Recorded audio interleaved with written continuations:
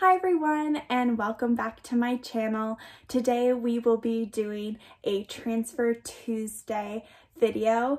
And so I got this idea originally from Penny Is Not Perfection. I'm not sure if she's the first one who's ever done a video like this, but I am obsessed with hers. She does these videos to document how her family is making good financial moves every single week. And so it's all about how you can take the little bit of extra money that you have left over for the week and put it towards your debts or your savings or your investing. And so I thought it was a great idea, especially because we have some really big financial goals this year to try and document all those tiny little financial moves that we make along the way. So if you're interested in hearing more about that, go ahead and stay tuned.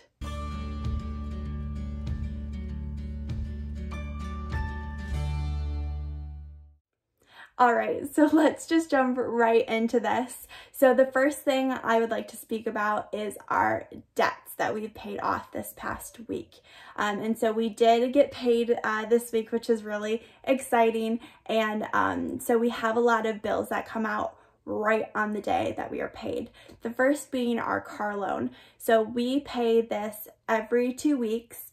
We currently owe my father-in-law just over $9,000 because a few years ago he did help us buy ourselves out of a leased car that we have and we now still have.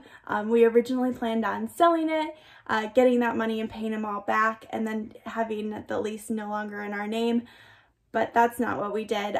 So we are going through the process of paying him back. We've paid him about $8,000 so far. And again, we have about $9,000 left. So we gave him $400 this week and we are well on our way to paying him off by the end of 2021, which is very exciting. I'm excited no longer to owe money to family.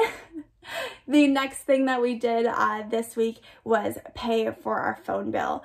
So we actually pay annually for our phone bill. We're on a big family plan with a bunch of different family members. And so at the beginning of every year, we give in the amount that we think we'll owe for the coming year. So we paid all for 2021. Which cost us $1,002 just this week. And so we don't have to pay any more phone payments so far this month or year. We don't finance either of our phones. They're fully paid outright. So that's just the cost of the services related to like text, call, Instagram. Next money move that we made was we actually paid down our mortgage escrow. So if you're not really familiar with mortgages, what that means is some people will escrow their mortgages, which means your payment goes towards the principal you owe on the loan, the interest that you owe on the loan, and then your bank will also save money for you that you pay them to pay for your home insurance and your home taxes all in one go. And at the end of every year, they go in and they decide, okay, did they pay enough or not enough for those estimated costs on both that home insurance and those property taxes. And so our bank determined that we had not paid them enough in 2020 and that they planned on raising our amount that we owe them in 2021. And I was not interested in having a higher mortgage payment every month. And so since we did have a little extra money, we did go ahead and pay them, and we paid them $368.85. Again, we could have either paid that all in full, which is what we did, or we would have paid it throughout the year. The next thing that we paid for was our mortgage on our rental property. So we do have 2 home mortgages, and so a lot of times I keep my business information separate than my personal, but I will be talking about our business mortgage when we talk about these Transfer Tuesdays, because that mortgage is in my husband's name. That house is owned by my husband and not necessarily by the LLC that we have. And so that is technically money that we are paying down our own personal debts just with the business money, if that makes sense. And so we paid $192.66 to the principal of that loan. And then we also paid $417.35 towards the interest. So we paid a lot more towards our principal than our interest. That's just because we're earlier on in the loan. So you pay a lot more interest on the upfront of any mortgage that you take out. The next payment that we made was also to a mortgage. It was the mortgage of the house that we live in currently. That one had $323.83 go to principal, and we paid $670.58 to the interest. So that interest is pretty high right now. We also have PMI mixed in there as well. So that's about $100 that just goes out the window every single month, but hopefully we'll be able to decrease our principal enough where we won't have to pay that PMI forever. The next debt that we paid was on our 401k loan. We did get paid this week, and so like I said earlier, we do pay a lot more for our debts whenever we get a paycheck. So we did pay $57.31 to that 401k loan. It was originally taken out in order to purchase the home that we currently have. Unfortunately, the perfect house came on the market just a little bit earlier than what we had planned for, and so we did have to take out money against our 401k in order to purchase this home, but we absolutely love it and we made a great decision.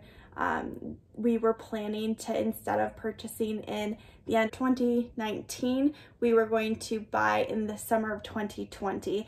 And I think we all know what's happened in the summer of 2020. People have been losing their jobs left and right, but for some weird reason, the housing prices in our area have gotten so incredibly high. And so the value of our house has actually gone up by over $30,000 just in our first year of living here. So luckily we bought it before the market got really crazy. And next, we will be talking about some of our savings and investing moves that we've made this week. Again, we did get paid this week, so we do contribute to each of our individual 401ks through our employers. And so that, I think, totals right around $300, but it's 9% of our income, including our employer match. Next is our sinking funds that we contributed to. The first was our school sinking fund, and so I am starting an MBA program coming up in 2021. I am starting classes actually in just a few weeks at my local community college because I do get to take some of those classes there, so we're saving a little bit of cash by doing that.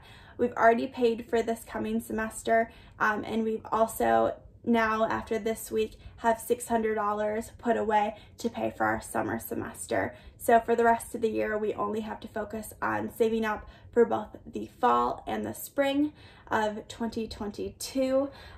Those semesters will be a little bit more expensive because they'll be the official MBA classes, but definitely subscribe in order to see how we go about paying for those school expenses. Next is our phone sinking fund. So even though we paid that $1,000 for our 2021 phone bill, we are saving up for our 2022 phone bill already, and we put $40 away for that. And last but not least, our taxes sinking fund. So in April, we are estimating to owe just about $11,000 in taxes to the federal government this year.